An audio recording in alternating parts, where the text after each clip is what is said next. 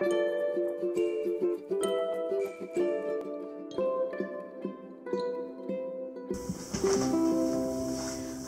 and welcome back to my channel, Geez Louise. My name's Louise and today I have 3 things to do for you. So I'm going to show you how I make custom watercolor palette in these tins, and I'm also going to show you how I made this custom watercolor sketchbook. Actually, this is not only watercolor, it's a lot of different kinds of paper, but you can put whatever you want in it. And I'm also going to test out some watercolor paints I got from a convenience store here in Denmark. It's actually a German brand store. It's called Lidl. I will put the name here also, but I'm really curious about these paints because they claim to be artist quality, and they were only 22 kroners, which is about $3 for a set of 12 paints, and they are all 12 milliliter tubes, and I'm really curious to see if they are any good or if they are a typical student grade quality.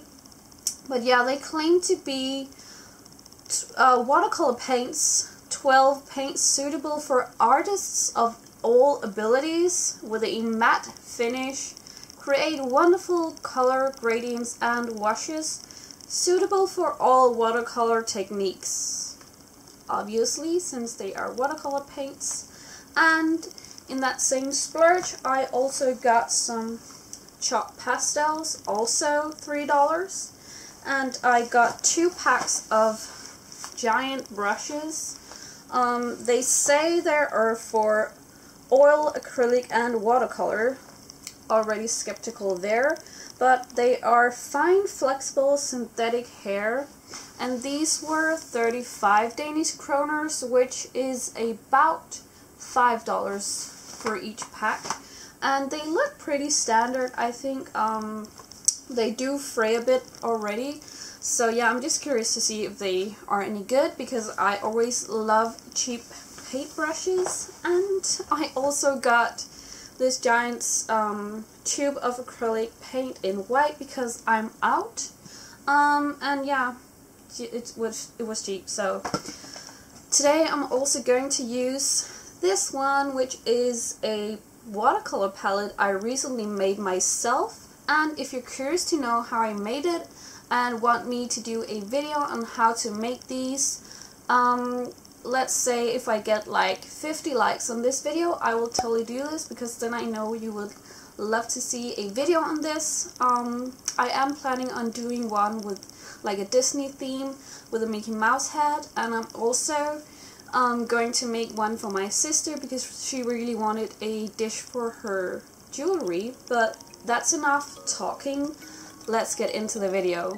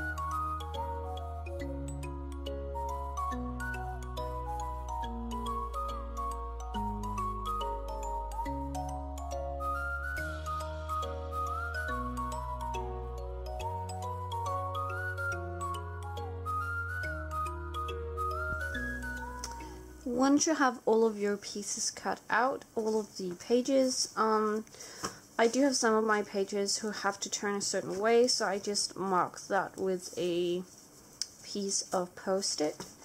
I'm going to lay them over here just for a minute, because now I'm going to work on the cover pages. And for that I am going to cover them with this material.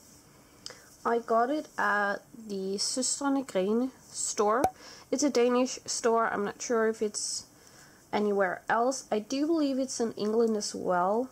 It says here it's washable craft paper, so you can make your own creations by sewing, gluing, printing, painting, etc. And that is what I'm going to do. I'm going to paint on it.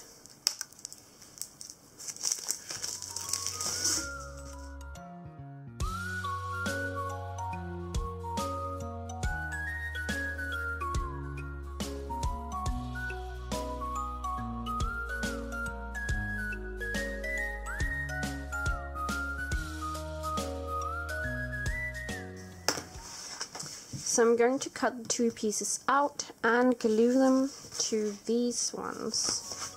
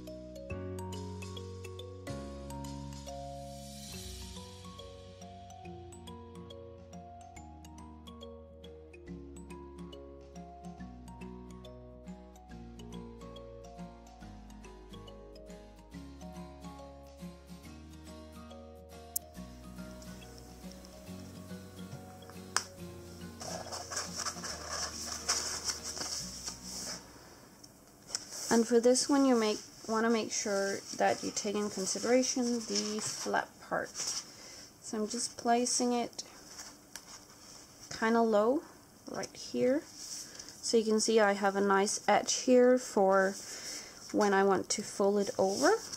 And I also have this part where I can bend it and make it into a nice flap. So I'm going to place this one under pressure as well, rinse my brush and wait about half an hour and then come back to you.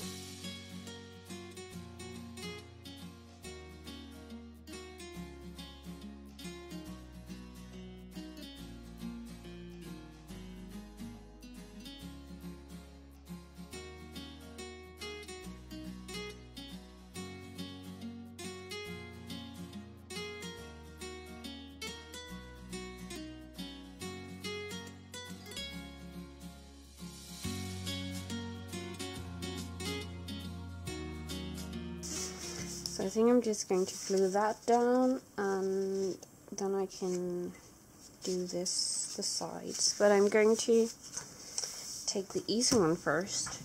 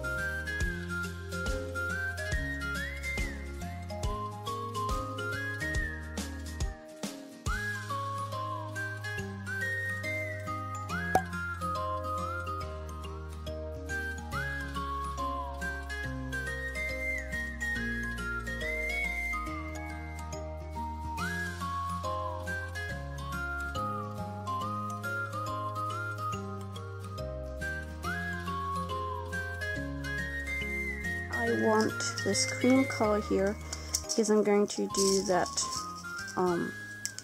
vintage type of letter. So I'm going to take these, put them in here. Let's see if they match. I think that looks nice. And then I'm going to press them.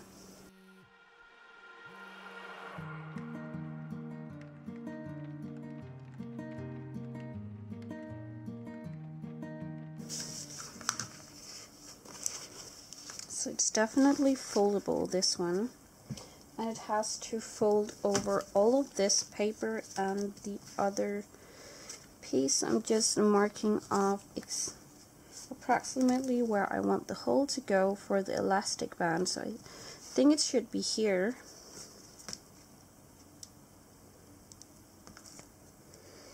It could actually be a bit tricky with this one, so I'm just going to do it multiple times from both sides because it's a bit thinner and these tools tend not to work with thin paper, but I think it worked fine this time.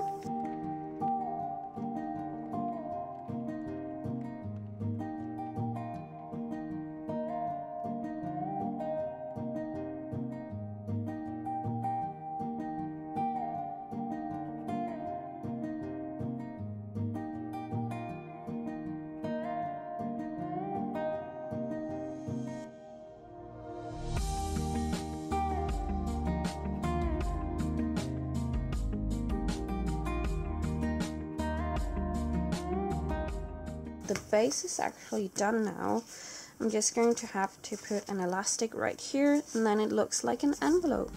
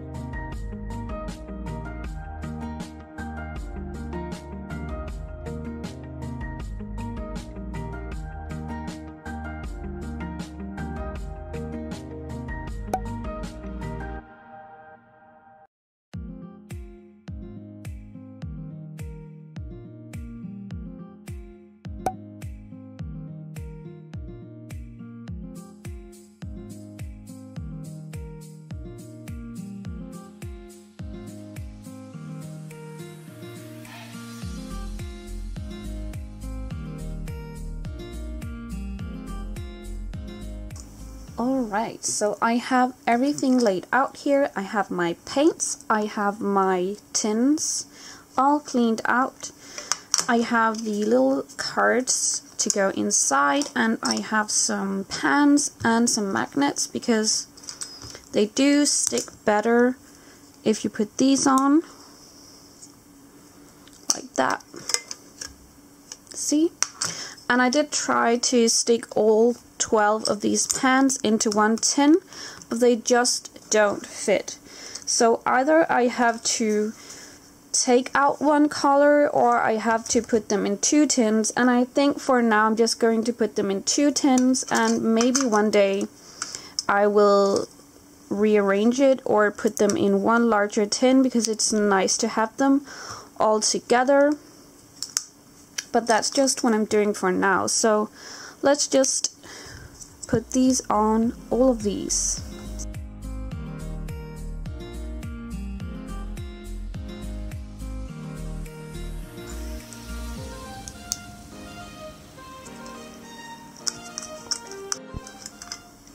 Actually, I managed to squeeze all of these paints in here, so if you want to copy the layout, this is how I did it. I have 4 up here, I have 4 in the middle, and 4 down here, so these are just tilted rather than these, and they are really snug in here. So yeah, that's one way to do it, and now I can't get it in again. Okay, there. So this is one way to do it if you want all of your 12 paints into one tin. So this is a really snug set. But I'm actually going to put these in another tin I have because I want to use these tins for my Daniel Smith paints. And I have one of these which is a blue tin, so I'm just going to use that one instead. So I have to take all these out again and put them in the other tin. There it is, all nice, and now it's time for the fun part, to pour in all this paint.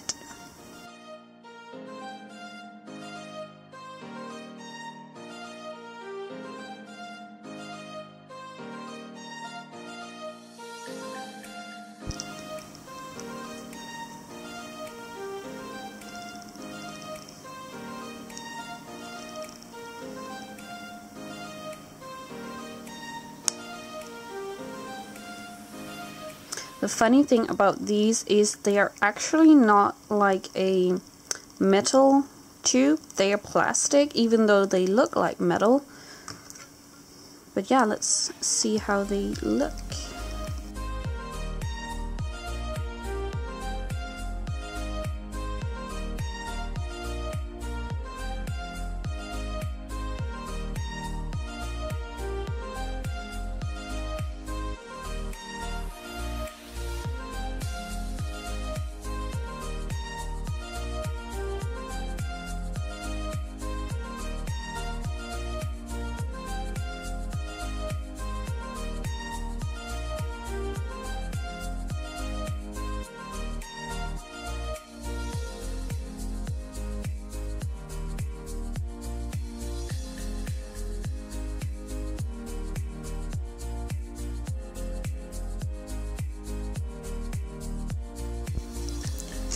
So I just unboxed all of the brushes, and they do fray, all of them, but they feel really soft and yet still really stiff. So I reckon you can do like acrylic or watercolor with them. I'm not really into oils, so I can't really say anything about that. But let me just show you the 000 brush. It doesn't really hold a point, but I guess you can use it still. And another funny thing I found in the packaging, because on the packaging it says to hold on to the box if you have any future questions, which is alarming to me, but look at this instructional manual it came with. It says, let me open it. Congratulations on the purchase of your new product. You have chosen a high quality product. that is really interesting. I've never bought a set of watercolors that came with an instruction. So yeah, let's really put these to the test and see if they are actually high quality. I'm not really sure I'm going to do a light fastness test on these. It doesn't state anything about the pigments or light fastness, but if you want me to do something like that with these paints, let me know in the comments down below. That could be really fun to test. And yeah, I'm not really sure what they mean when they say high quality. That could be anything from light fastness to like the performance, etc. So yeah, let's test these out.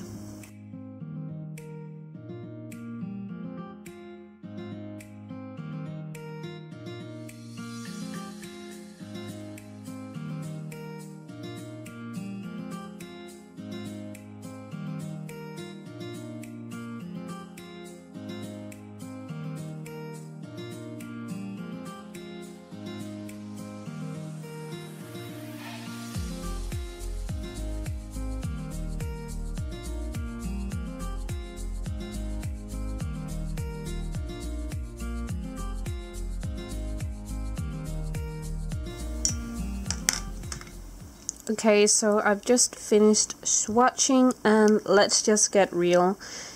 These are insanely chalky. I would put these on a line with like koi watercolors and even further down. There's nothing wrong with koi watercolors if you have them, but I just think they are really chalky, and if you like cross your finger over it like this, if you rub it on your finger, it has that chalky sound, if you can hear it.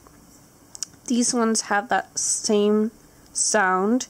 I think I tried the tiger paints from the Tiger store, and I think these are same quality range. I mean, they're okay, they're not really that vibrant. There are, you can see there's kind of that matte finish, and they did say that they were matte finish. So in that way they didn't lie, but I would not say that these are artist quality. I would say these are school quality, not even student grade. But yeah, what did you expect for like $3? So this is what I have to work with. Now I'm just going to play around with them and see if they mix or if they turn into mud, and if I can make something nice with it.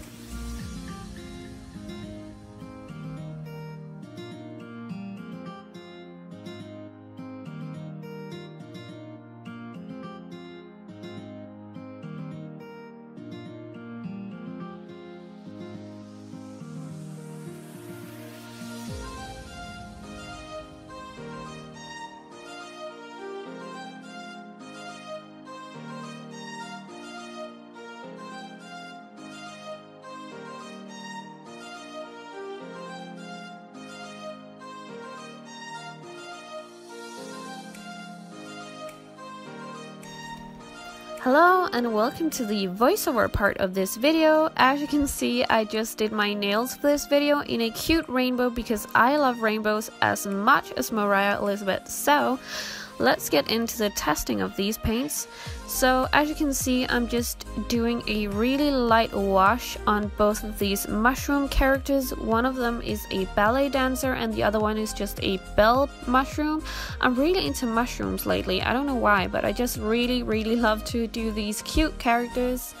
And I'm just trying to get like darker tones with these paints, but it is just impossible. I don't know why, but they are really pastel-y, so if you want a pastel set, don't buy these. Really, I don't really think these are for adults. I would say if you have a 5-year-old who really wants to do watercolor, this is a great set. They're really cheap, but I wouldn't get them if I'm an adult who wants to be serious about my art or even just has it as a hobby. You can also see the brushes here. They're great, they're fine, but the 000 one does not hold a point at all. Actually, I found it to be better to do grass with, because it has these frayed bristles, so that's one thing it's good for. But yeah, I don't really have much else to say about these paints other than they are what I kind of expected, and then not yet really. I had maybe too high hopes for these paints, but they are chalky, they are school grade, and they are only worth $3. So yeah, as I said, if you have a kid who wants to try out watercolor and wants to have a bit more of a fancy set that doesn't look like those small Crayola pens, you can totally get this, but I would not get this if I knew how they were.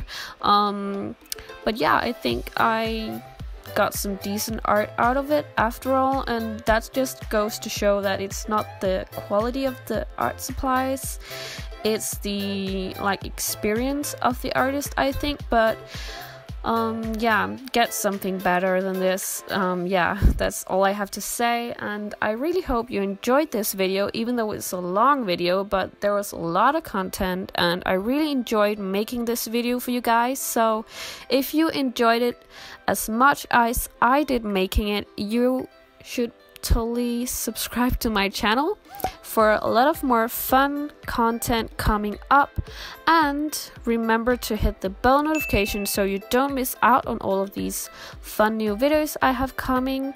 And yeah, if you liked it, don't hesitate to hit the like button, and if you didn't like it, you can totally hit the unlike button. But yeah, thank you so much for watching and enjoy the rest of the video, and as we say in Denmark, hej hej!